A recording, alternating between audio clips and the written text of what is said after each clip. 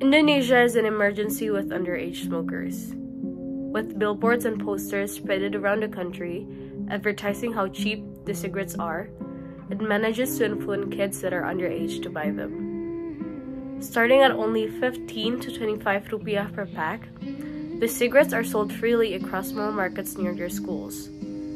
Cigarettes have grown to have many variations of flavors, as if these cigarettes have become a part of Indonesian industry and culture. Selling cigarettes at only 15 rupiah helped these kids to start getting addicted to cigarettes.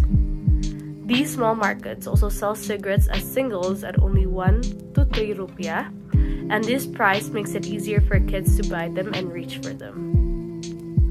The government of this country needs to start looking up to other countries like Singapore to tighten the underage smoking policy.